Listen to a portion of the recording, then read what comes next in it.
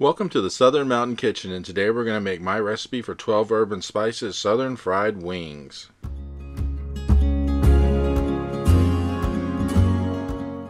So what you see on my counter is what we're going to use to make this. This is not a hard thing to do, but there are a lot of spices and herbs mixed in here, and you're going to have to collect all these together. The Colonel might have 11, but I have 12, and I don't know, some days I think mine tastes a lot better, and it's surely a lot cheaper to get because I have healthy wings here, which we're going to make, and they're no way small like what you would get if you went to the Colonel. So we're going to do this here. It's not going to be hard. If you follow the directions, you can stick with me in the whole thing. We're going to start out with a cup of water, which we're going to add 2 eggs to. Usually I use buttermilk and egg, but we're doing water in this one because I learned this from somebody, and I'm all about learning something new, and I'm doing it this way. So get the 2 eggs in there, and we're going to whisk this up until it gets really frothy, just to make sure that it's completely mixed together. Break those yolks before you get going, and just mix it completely through. And you'll notice the water will turn really yellowish, and then once it starts to froth up, you know you've got this right, and you'll be ready to use this to actually do your chicken. So on a platter, we're going to put a 1 1/4 cup of flour onto it. Just mix it out there really evenly, and then after that we're going to add a 1/4 cup of cornstarch to this. Once we get this on here, we want to mix it together before we add any of the spices, just for the fact that we want that cornstarch all the way through the flour. So take a whisk, whatever you have, just mix it around to make sure that you get a good chance of this mixing through before we add anything else to this. And then we are going to add all 12 of these spices.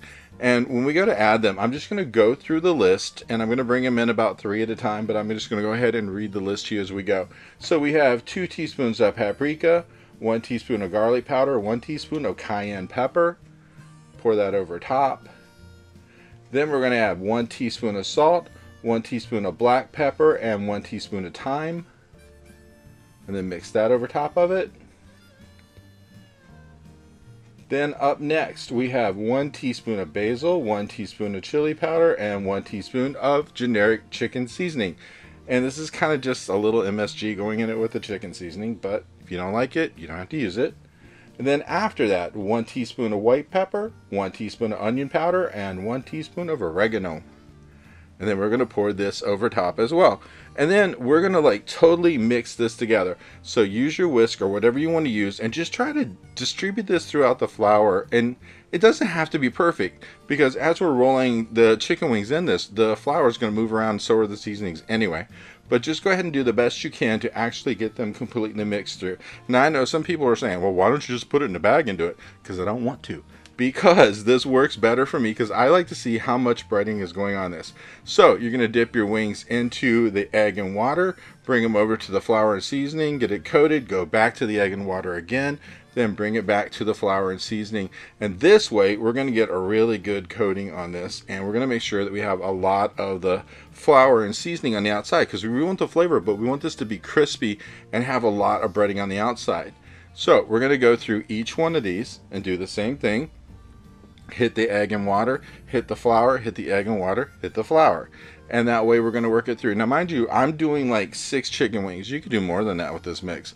There's actually here plenty to do several more. However, this is all I needed for the time I'm doing it. So go ahead and just work your way through all of these. Now keep in mind, by the time we get all of these breaded, we're going to need a large skillet and a decent amount of oil, because in that skillet you're going to want to put about 1.5 inches of oil in it at least, so that way these things can sit down in that oil a bit. So you want to make sure you have these things ready by the time we get completely done, because we want to get the oil into the pan just immediately after this and get it warming up.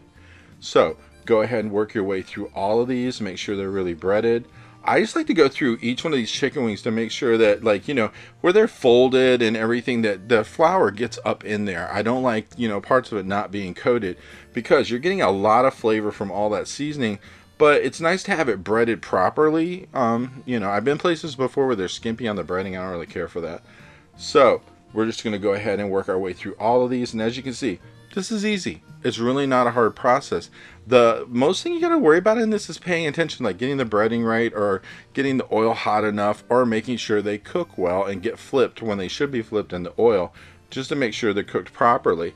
But otherwise, there's no reason why you can't actually save a lot of money instead of going out and buying this at a restaurant for just making it at home.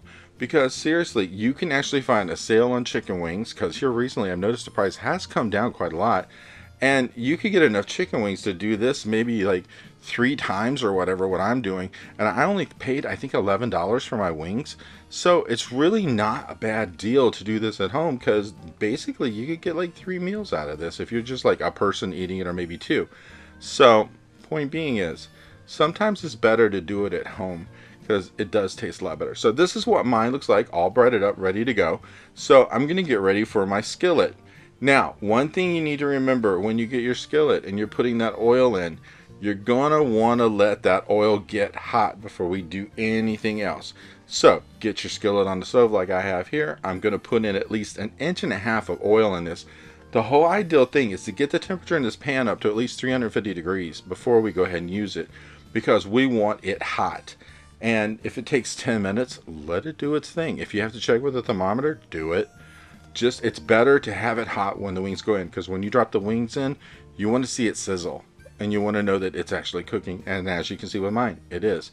Now, a large skillet like this, you could put 6 wings in here easily. It's not a problem. You just need to make sure they're not overlapping each other. So work your way in, move them around the sides until you get them just right to where they've got room to cook and the oil's got room to move around them. And once we get them in here, these are going to cook for probably up to 10 minutes. What you want to do is, after about 5 minutes, is flip them, and that way you can flip and cook on the other side. We just want to make sure both sides get really golden brown. But we want to really watch these, make sure we're not burning them or anything. Make sure you don't go over the 5 minutes before you flip them. And then when they're ready to be turned, just take some tongs and flip them over. And as you can see, this breading stuck really well to this. It did a really great job. And that's what we want to see. And we want to get this golden brown. And we're going to cook it all the way through. Now, when these are done and you're getting ready to take these out, a lot of people would just pull these out and throw them on like a plate with like paper towel on it or something like that. No. Put it onto a wire rack over top of a baking sheet so the oil can drip out of these. Because what is the point of taking them out of the oil and sitting them down on a paper towel and letting them get soggy when you want crispy chicken wings, you know? So if you put them on that rack, it's going to drip. So I say when they're done, as mine are here, pick them up and let the oil drip out for, you know, about 20 seconds or something before you move it to the rack to cool. That way you've even got rid of some of the oil right here. And just go ahead and do this for each one, because as you pick it up, you're going to see that oil dripping out of it. That's good. We want it out of there. We don't want these to be soggy or greasy. And just go ahead and do this for each one of them. And then once you've had them drip over that wire rack for just a couple minutes, you're ready to serve. You can put these with whatever you want to. If you wanted to serve them with fries or whatever you wanted to have with them, you're ready to go. The best thing is, these have killer taste and they just are wonderful to eat. But you make them at home and they cost so much less than going to a restaurant. So why not fix it yourself and actually have much better, much bigger wings, but have a great taste at home? And it's way better than going and paying all the prices like at KFC or something, which are totally outrageous. And this is what mine looked like on a plate, and I gotta tell you, these were amazing. So if you want to, I say give this a try. You won't regret it. I hope you liked this video, and if you did, please like and subscribe. And if you get a chance, check out the Southern Mountain Kitchen website, where you can get a free recipe, check out the cookbooks available from the Southern Mountain Kitchen, and if you'd like to, you could order a cookbook at a discounted price, cheaper than Amazon, with shipping that is also cheaper than Amazon. So if you get a chance, check it out, and I hope you have a great day.